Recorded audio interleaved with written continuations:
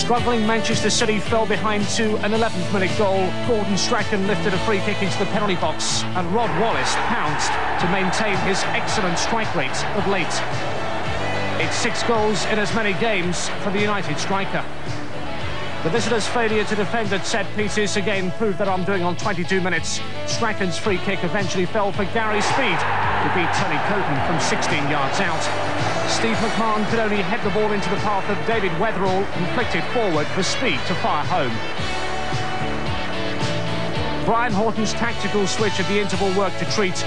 Carl Griffiths replaced Fitzroy Simpson, and 9 minutes after the restart, he set up Mike Sheron. City's fight-back was underway.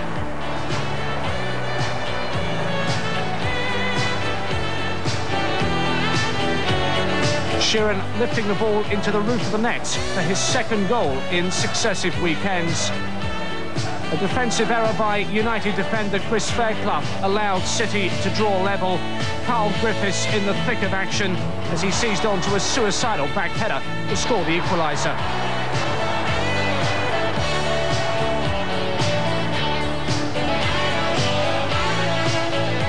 Griffiths anticipated the mistake, raced on to the loose ball, and with the keeper already committed, he slotted home the chance from a tight angle.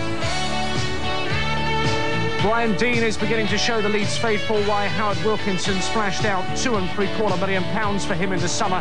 He scored against City on the opening day of the season.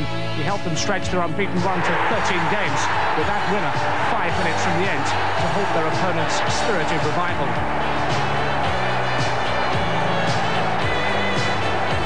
The result reduces Manchester United's lead at the top of the Premiership to 12 points.